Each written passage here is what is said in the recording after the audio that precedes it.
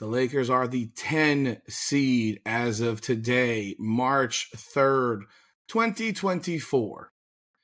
At best, the Lakers will probably be no better than the 7 seed. At best. They are behind the Mavericks by 2.5 games. I'm sorry, the Mavs by 1.5 games. At the 8 seed, they're behind the Kings at the 7 seed at 2.5 games. They're tied with the Warriors, but behind them in percentage points. So the Warriors are the 9 and the Lakers are the 10. And this kind of goes hand in hand with the Warriors as well. But the Lakers get this extra level push because LeBron James is on their team. And I recently heard them say to Charles Barkley, well, what if Tom Brady was on a play-in team or a wild card team? Well, you got a point, but let's be real. We're not talking about winning a game. We're talking about winning the championship. The Lakers are not going to win a championship.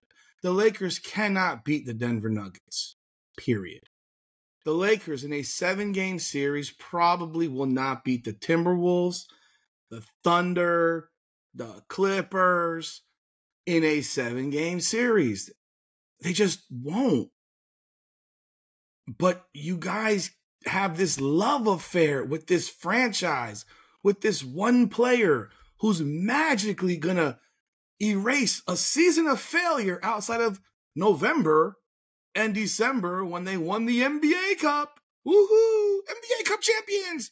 Who are the 10 seed? Which is why the NBA Cup thing was an absolute flippin' joke, because your winner is a 10 seed. Your winner is actually, if you want to be literal, the 17th best team in the NBA right now. I'm looking at the screen right now with the standings.